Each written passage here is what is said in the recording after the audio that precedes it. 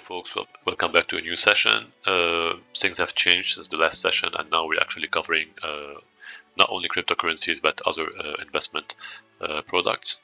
Today we're going to speak about gold because there's been a lot of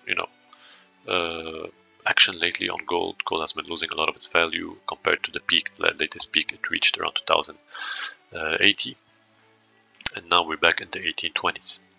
In the last 2 months, we've had a drop from 1950 to 1822, which is a considerable for gold. I mean, it's a considerable drop of almost 7%. So it's not negligible. Anyways, what I want to say is that a lot of things impacting the gold basically is the rising interest rates, which is rising the yields on bonds, which is making new treasury bonds a lot more attractive for investors. So this actually impacts negatively stocks and gold. People are gonna go and flock to buy new investment treasury bonds with with high yields. It's more attractive to them, especially that the dollar is still gaining power. So this makes gold a less attractive investment for corporate and investors, and they're probably now selling to go and buy high yield bonds. So this is what this drop is about.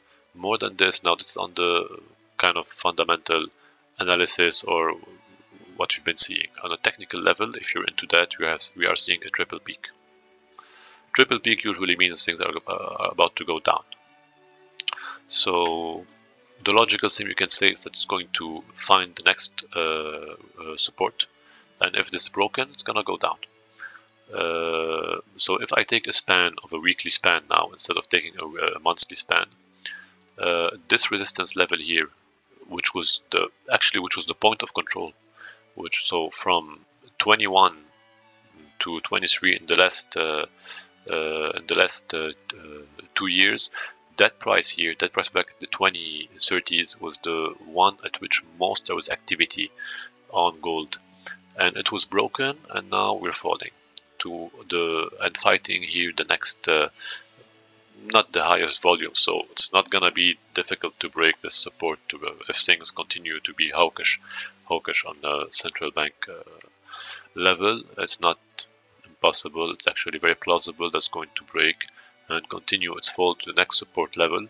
Now I see a lot of activity here around these items, so next support level is probably going to be in the 1750, 1780. If this is not, if things don't reverse. What can reverse it? A shift from to a dovish approach by the central bank, okay, or return of a high inflation, which doesn't seem plausible. It seems like inflation is under control now. So yeah, not the best thing for people who are willing to buy gold. Now on the social